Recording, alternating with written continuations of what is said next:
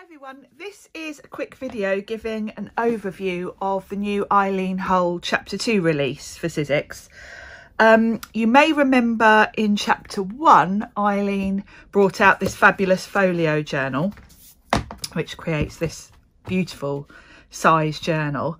Now in Chapter 1, she brought out the folio journal, the mandala, and the die set that makes the pages and pockets. I am going to run through those just in case they're new to you at this point. Now let me just explain what I'm going to do, because I'm going to do two videos today. This first video is going to be an overview of Eileen's Chapter 2 release, and I'll show you everything in this journal. But I'm not going to actually die cut anything.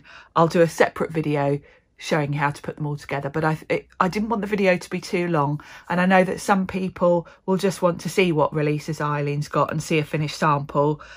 If you want more detail and you want an actual step-by-step of how to use it, then click on the next video, because in that one I will actually assemble some of these elements. But I thought better to split it in two, because not everyone's going to want that much detail. Some of you are just going to want an overview, so that's what this video is. So let's have a quick overview of the Chapter 1, and then I'll show you the Chapter 2 new dies that coordinate with it. So we've got the folio journal die. It's a Big die. It's a Big XL, which means that if you're using the standard size Big Shot, you are going to need extended cutting pads, because this is, as you can see, quite a long die. And what you do is cut it twice. I don't know how well you can see on camera here, since this is sort of black on black, but you've got the spine and then the whole journal. You've also got two extra bits. You've got this element here, which is used to sort of box in the flaps as such. So it's an element that sort of closes this area off, and you can do it top and bottom if you want to. So you've got that, and then you've also got a little charm holder which you can attach to the holes on the spine, and then you can attach charms or beads, whatever you want to. So to assemble the folio journal, you would die cut twice, and then you overlap the spines to create your journal. Now the beauty of overlapping the spines and assembling it this way is, obviously you've got this great length by having it cut twice, because obviously you are limited to the size of the die, so it's a way of getting around that. But it also means that you can choose how chunky you want your journal to be, because however much you overlap these two, you know, I've overlapped the 3 over the 3 below, but if you want a journal that's just 1 thick, you can chop it off at 1 and overlap them, or you can go anything from 1 to 5 spines, so you can have a really chunky journal with 5 notebooks in if you want. The other beautiful thing about this is that you've got the flaps, and they give you a lot of possibilities for different designs really. If you just want a straightforward journal, you can chop off from here onwards and just have it as a little book. Equally, you could maybe chop off the back one, keep the front one. So there's different ways of playing around with it, which I really like. The other thing to mention is about the spine. We're going to touch on pages in a second, because there is a die that creates the pages, and that's what I've done here. But if you don't want to add your own pages, because you've got those holes, you can just thread elastic through and then slide pre-made notebooks in. So that gives you the option to do that as well. So let's show you the other die set that was in Chapter 1. This is the folio page, pocket and flowers. So you've got this die that creates the pages. Now it not only creates a page, if you just die cut it as it is, you will get a lovely page that's obviously the perfect size. Now you might be thinking, well, I could quite easily just use a paper trimmer to cut a page, but you do get lovely sort of rounded edges. It's almost like a beveled finish when you use a die, so that's kind of, you know, one thing that's an advantage to having the die. The other thing is that Eileen has cleverly put these little notches on, so if you take a piece of cardstock and fold it, then line up your fold with those notches, you won't cut here. And that means that you get a folded, so you basically got 2 pages. So if you are using elastic and you want to just slide your own pages in under the elastic, you can cut as many as you want to with that method. and fill it up, which is great if you know, if you're creating an art journal or something and you want to be using watercolor cardstock for your pages. Great that you can do that and create your own. So that's the page. You've also got two pockets. One that's a straightforward pocket that you would stick down on two sides, then you can tuck elements in. The other one has the extra crease lines so that you can fold and tuck it. So if you didn't want to stick it onto the front of your page, say for instance, you can put your adhesive on these folds and then you would tuck those behind. Hope that makes sense. So two different variations of a pocket there, which is really useful. And then you've got a few floral elements. You've got some flowers and leaves, which are great for decorating. And obviously those can be used for card making, lots of other things. They're not specific to this journal die really. And then there's one other die that Eileen brought out in chapter 1, and that was the mandala. Now this is a fabulous intricate die, creates this lovely mandala design. It's perfectly sized for the folio journal so that it fits nicely on the front, but obviously this could be used anywhere. Great for card making. The other thing about this is the design of it lends itself really well to making a stencil from. So here you can see I've cut one from paper, popped it on the front, and then I've just put some texture paste over to give a bit of a rustic textured feel to my page. So very versatile die, that one. So that was what Eileen brought out in chapter 1. Now in chapter 2 she's kind of extended the accessories that are going to go with this folio. Now I say go with this folio, they actually will go with any journal die you might have. So, you know, if you've got any of Eileen's previous journals, then these are going to be a great addition for those.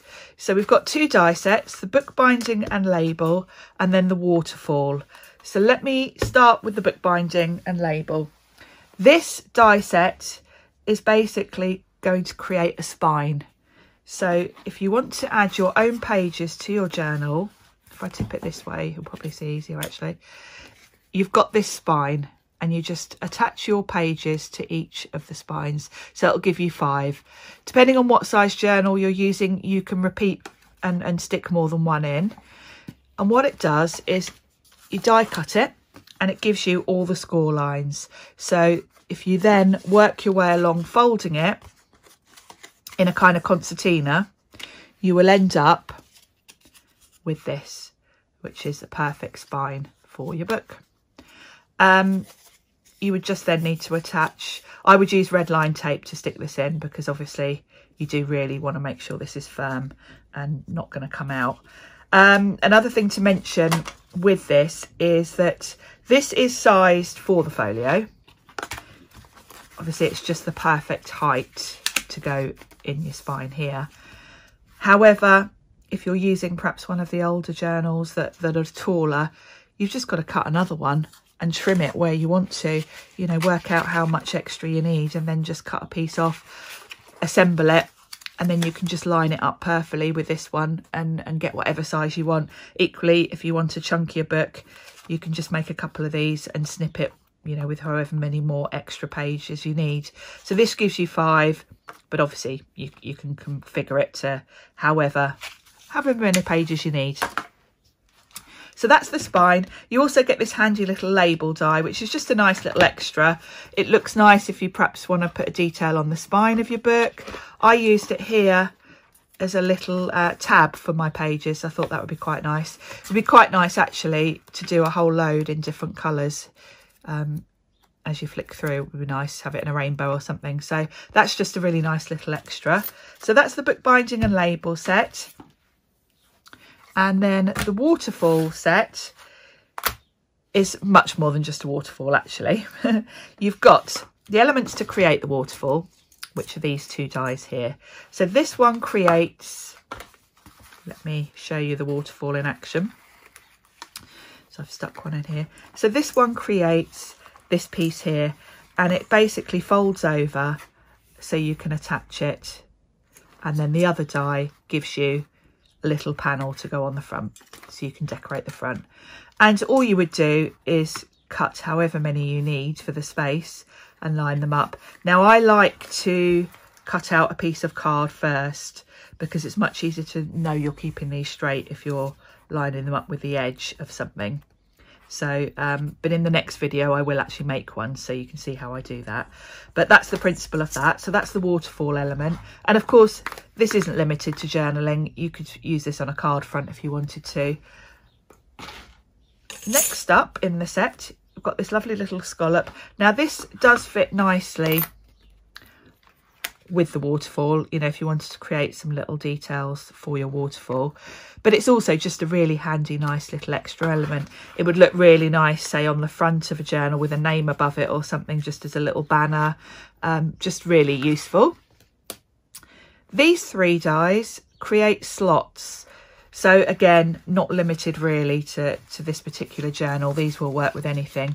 You can see here I've just created a little rectangle of card and put 2 slots in it, and that instantly creates pockets where I can pop some tags in. You've got 3 different sizes here, so you can put little slots in anywhere really. You could, I think I've got one, yeah, here it is, where I've cut 2 tags and then put a slot in the top one, so that creates a little area to pop something. So think of your journaling, your scrapbooking, where you might want to be popping tickets and little bits of ephemera in. That's really handy. But another use for these is, I haven't used it here, but if I wanted to for my waterfall, I could perhaps, if I were mounting them to a piece of card, I could have a slot at the top there for the ribbon that comes round to sort of feed through. So lots of different ways to use those. Think of your fastenings for your different journals. You could create a slot to have ribbon coming through, you know, to tie your journal together. So many different uses for those. They're gonna be dies you're going to be using again and again. And then finally in this set, we've got 3 different tags, great sizes. Obviously these are just useful. Tags are always useful.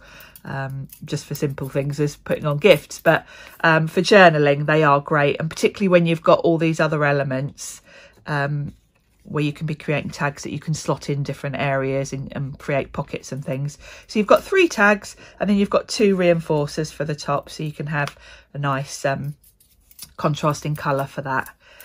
So that is an overview of the dies.